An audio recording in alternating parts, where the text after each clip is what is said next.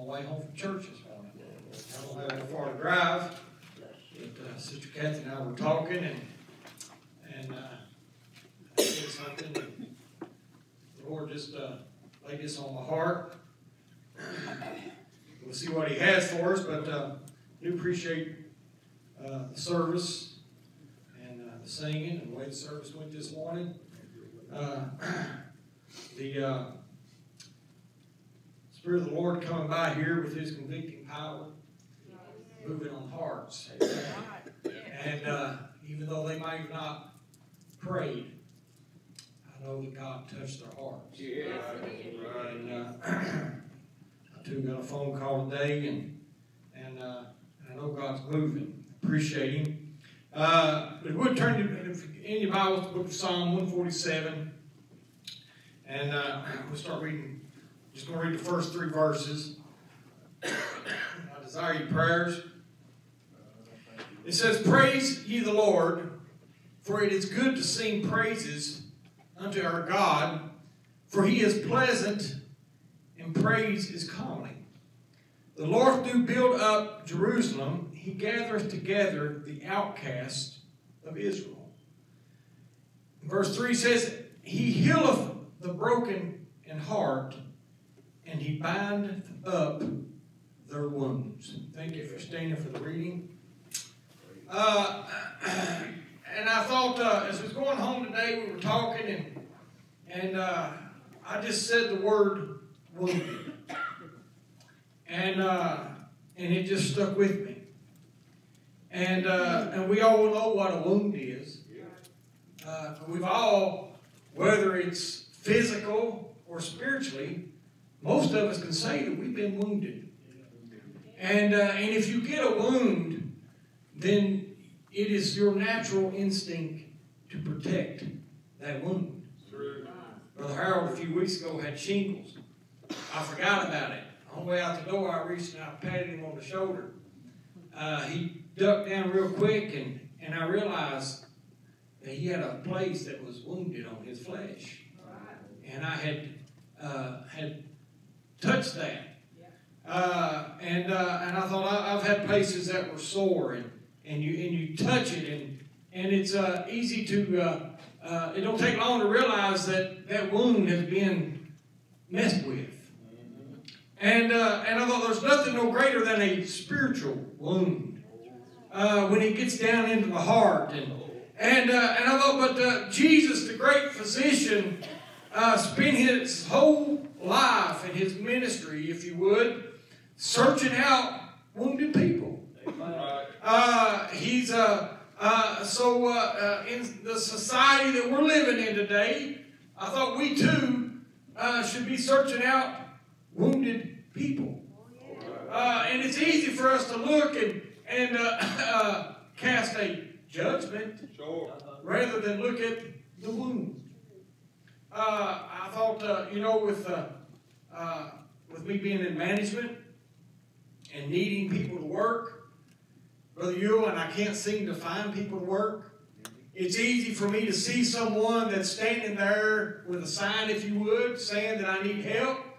And it's easy for me to look and say, I can offer help if you would just...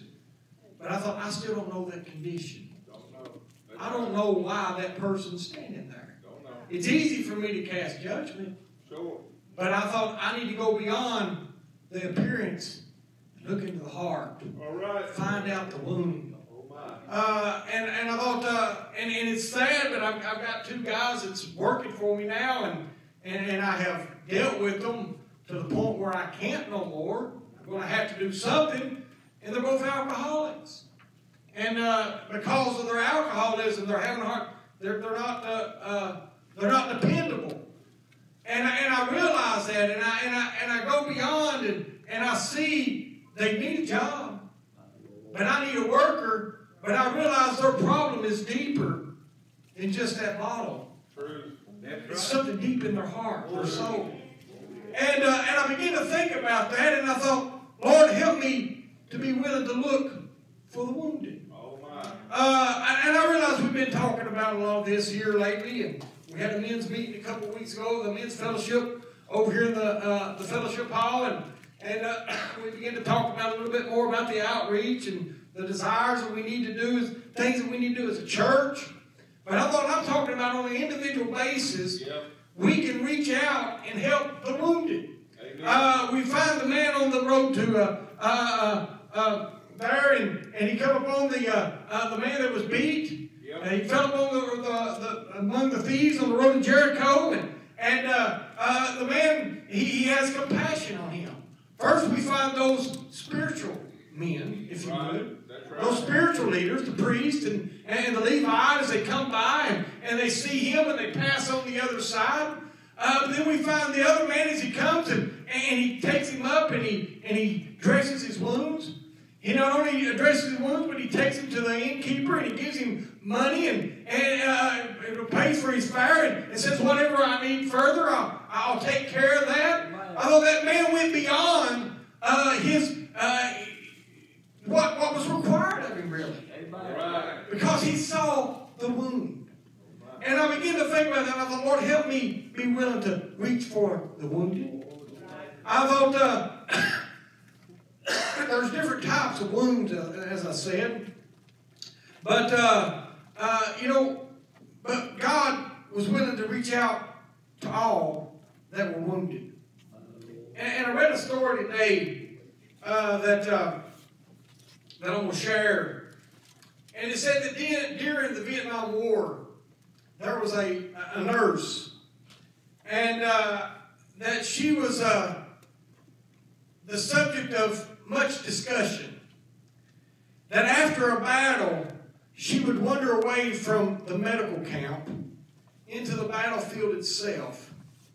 And sometimes that she would personally drag a soldier who was in desperate need of medical attention. More than once, she was reprimanded by the doctors, and they told her that it was none of her business to be on the battlefield. And not only that, she even brought in the Viet Cong soldiers, along with the American soldiers. And as I read the story, it went on to say that one day after a battle, that an officer saw her on the battlefield, gathering in the suffering and the dying. And he began to rebuke her, and he said, what are you doing on this battlefield? And she said without hesitation, I'm looking for the wounded. That's why I'm here. And I began to think about that, and I thought, Lord, that's why we're here. Amen. To look for the wounded. And I thought, and a lot of times, as I begin to think about that today, a lot of times those wounds go deeper than we even realize. A lot of people that we're reaching for and we're working with and we're seeing the Lord deal with. The reason they're having such a hard time giving things over to God is simply because of wounds. They're afraid to turn and afraid to release, afraid that someone is going to once again reach in and grab a hold of that wound. Something that is tender to them. And I began to think about that. And I thought the other day we were in a place and we rented a family and they were there and the good people. And I thought and I realized that anybody's children can stray away from God. Mine have. And I prayed diligently for them. And I'm still, I desire to see them drawn closer and closer to God. And I thank God that they're back. But I thought anybody's children can wander away from God. But I thought as I begin to think and you see the harshness that they're presenting the gospel with. And I thought, how in the world are they ever going to reach their lost children when they are so harsh? And those children have been wounded time and time again. Where is the love of God? Although we've got to have love of God in our heart to reach out for a lost and dying world. Amen. Although it means a lot to have compassion. But we was at the house the other day. I came home from work, and we've got those ring cameras around the yard, and the camera went off, and so there was motion in my backyard. And I looked out the back door, and here come a black cat up through the yard. I'm not a cat lover. Cats have their place. I like them. If I could get one to stay in my garage to get rid of the mice, I would love to have one, but I can't get them to stay there. They want to come to the house, climb on the screens and all that stuff. But anyway, I looked and here comes this cat. And it was bobtailed, and I could tell by looking at it that it was not born bobtailed, because there was a little nub on the end of its tail that was all twisted. And so I knew it had been cut off somehow, but it's just a cat. It wandered around. And I didn't have much compassion for that old cat. But Kinley got off the school bus. And she came in the house, and as she came up on the porch, that cat had found its way to the front porch, and it rubbed up against her legs. She throws the backpack through the door, and she goes back out on the porch. And she spent the whole time she was there at the house with that cat. I don't know whose cat it was, but I know whose cat it is now. Because she got it in the car with her, and she took it home. And Laura took it in, and she bathed it and put stuff on it, I'm sure, for the fleas or whatever it had. But as Laura called her mother back, she began to tell her, she said, this cat had been mistreated.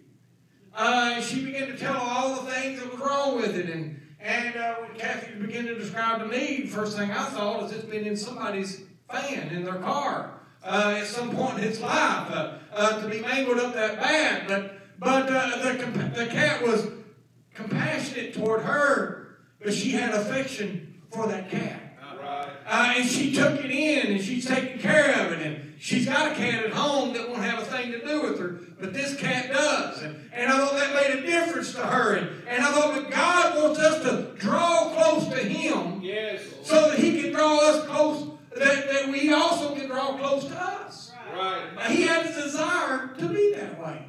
And I thought, and we've got to be compassionate with God. Whenever, I don't know why this is going on this way, but it's just the way the Lord's laying on the heart. But I thought, growing up, I love both of my grandpas. Don't get me wrong. But Papa Sparks, he had kids that were my age and younger. And he was just in his 40s when I was born. And so he still worked every day. And when I was there, with Frank and Kenneth growing up and playing around the house, I just wanted the kids there in the yard, we was all playing together, and I remember a time or two hugging him.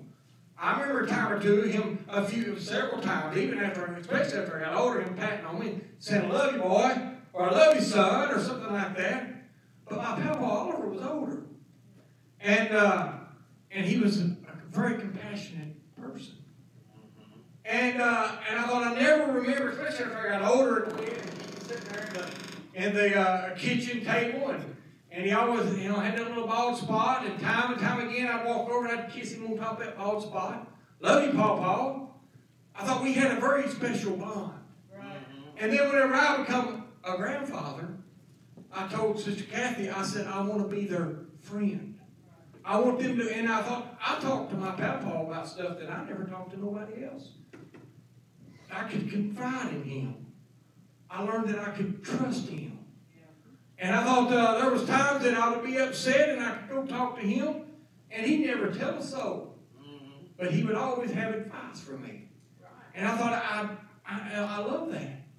I was 16-year-old when he passed away, and I thought my world had come to an end. And but I thought, but I desired that. And even after he was gone, there was times, Brother Harold, that I longed for that. And I thought, but yet, now that I'm a grandfather myself, I desire for my grandchildren to be able to confide in me. I want them to feel that compassion. I want them to feel that love that I've got to offer to them. And I thought God has got the same thing. But I thought the way God has got to offer that love, Brother Ewell, is through you and me. That's right. I thought all of us, that's the way that the Lord is offering His love to a lost and dying world. Right. And I thought, are we reaching that wounded? Are we reaching out and trying to draw those? And I thought, and I've often said, Lord, I want to be willing to help. Lord, Lord, I'm here. I want to be able to help. But we're waiting for the wounded to come to us. Right. But we've got to go to the wounded. We've got to go search out the ones that are wounded and are lost. Yep. And I'm saying, Lord, give me that compassion. Lord, give me that compassion to reach for the wounded. Romans chapter 3 and verse 23. We read, and it says, for all have sinned and come short of the glory of God. There's some that can stand up and they've got a testimony of some very terrible things that they've done in their lives. There are some that can get up and give a testimony, like my wife, that she's always went to church. She's never done nothing bad, and she's all and I've always had that fear. There's been a time in my life, not to be comical, but I couldn't even, because of my fear of God and the things that I had done, that if I laid down in the night and there was a clock ticking in that room, Brother, I couldn't sleep. Because every time I heard that second hand click, click, click, I could think that could be the last click of this old heart. And I'd be lost. And I thought, and I'd get up, and there'd been times, and I'd get up, and I'd take the clock, and I'd pack them to the living room or wherever, trying to get rid of that sound. Too proud and too haughty to just yield my life over to God. But I thought, but yet, even though I've sinned, and somebody else has sinned, we might look and say their sin's greater than mine, and this over here, well, they haven't done it. But we have all sinned and come short of the glory of God. And as somebody mentioned this morning, it don't matter how big that sin was, it was still enough sin to take us to hell. I thought we all still had to find our way to God. And I thought a lot of times we look and we see all that sin, and it's easy to say, but I'm and begin to justify ourselves. True. But I thought rebellion against God is what took place in the Garden of Eden. And I thought that rebellion is what began to draw when we realized that the serpent came out and he beguiled Eve, and then Eve gave to Adam. But I thought it was still rebellion against God. That's all sin is. And I thought, so we can look all the way back into the book of Genesis, and we can find sin, and we can find that how all these things take place. And I thought then we can find how that wounds can begin to separate people. I thought we go back in the book of Genesis, we find a woman by the name of Hagar, out in the midst of a desert. She and her little son Ishmael, and they were outcast of society. And Sarah had put them away, and because of jealousy in her heart, and she put her servant away. And even though her son was a son of Abraham, he gave them just a little bottle of water, if you would, and took them out in the desert and put them away because of jealousy within the heart. And I thought if we're not careful, we can look, and because we look and we say, but I'm better. Mine are better than hers. And lose that compassion that we need to have to outreach for those that are lost. Those outcasts that are cast out. I thought we can read through the Bible many times where a lot of times the very elite and the religious were willing to destroy rather than to reach out and try to help. Right. I thought, I don't know about you tonight, but I want to be willing to reach those that are lost. And I thought reach those that are dying. Luke chapter 18 and verse 9. It says, and he spake this parable unto certain which trusted in themselves that they were righteous and despised others. 2 men went up into the temple to pray, and one a Pharisee and the other a publican. And the Pharisee stood and prayed thus within himself, God, I thank thee that I'm not as other men, are extortioners, unjust, adulterers, or even as this publican. I fast twice a week. I give tithes. of all that I possess. And the publican standing afar would not lift up so much as his eyes unto heaven, but smote upon his breast, saying, God be merciful to me, a sinner. And I tell you, this man went down to his house justified rather than the other. For everyone that exalteth himself shall be abased, and he that humbleth himself shall be exalted. Amen. And I thought, I don't know about you, but I want to humble myself before God. Amen. I thought, I want to bring myself down, that God can use me to reach out and touch the wounded. Amen. I thought we've got wounded every day that we come in contact with that we don't even realize.